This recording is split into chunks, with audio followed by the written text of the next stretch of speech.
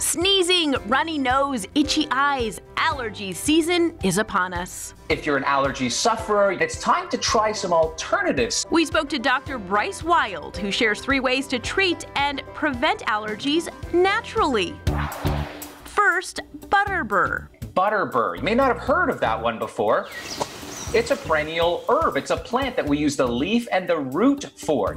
Now, the studies show it's actually equal to many antihistamines. Antihistamines is another word that describes over-the-counter medicines. He says this natural alternative is usually found in capsule form and can reduce symptoms in the nose such as congestion and help alleviate headaches and migraines caused by allergies. So you can find butterbur over the counter at your local pharmacy or health food store.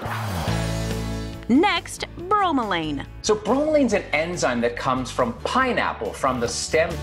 It's known to be very, very anti-inflammatory. He says because of the anti-inflammatory properties, it can help reduce a runny nose, sneezing, and stuffiness. Studies also show this anti-inflammatory mechanism will also help to reduce the inflammation. As to where to find this natural alternative at your grocery store, it might be hiding out in the enzyme aisle, and that's because it's excellent for digestion.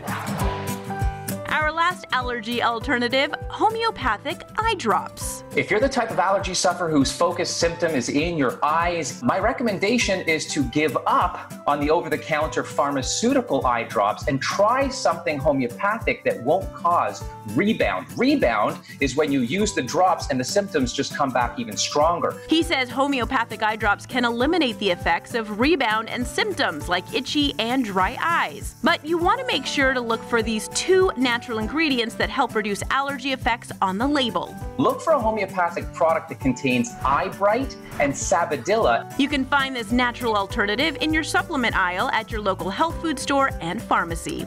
We're helping you kick those allergies to the curb with 3 ways to treat them naturally.